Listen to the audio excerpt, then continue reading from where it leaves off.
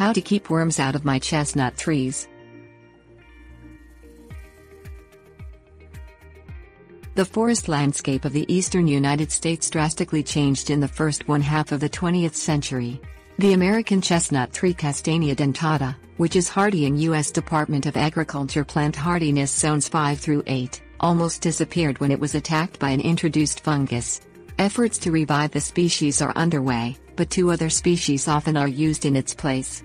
They are Japanese chestnut Castanea crenata and Chinese chestnut Castanea mollissima, which are hardy in USDA zones 4 through 8. Worm-like larvae attack different parts of all three chestnut species and require different treatments. Gypsy and tussock moth caterpillars, along with cankerworms and fall webworms, feed on chestnut foliage. In large numbers, the caterpillars can completely defoliate a tree. Bacillus thuringiensis var.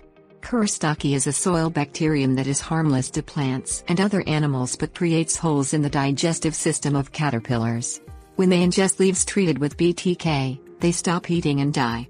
Mix 4 teaspoons of BTK concentrate with 1 gallon of water in a garden sprayer. Spray both surfaces of the chestnut tree's foliage thoroughly when caterpillars are young and feed actively. Applying the product on an overcast day or in late afternoon is necessary because the bacteria are susceptible to sunlight. Repeat the application 1 week later for tussock moth caterpillars, cankerworms and fall webworms that reappear, but about 14 days later if gypsy moth caterpillars reappear. Wear protective eyewear and clothing that covers your skin and head when you prepare and use the product, and avoid inhaling its mist. A few kinds of larvae tunnel in chestnuts. Larvae of clear-winged chestnut moths tunnel in and under bark and are capable of causing serious injury to chestnuts.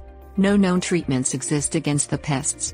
Grubs of the two-lined chestnut borer beetle excavate woven galleries under bark. Keep chestnut trees healthy with fertilizer and water because these pests target weakened or injured trees. Twig pruner beetle larvae live inside of and cut off chestnut twigs.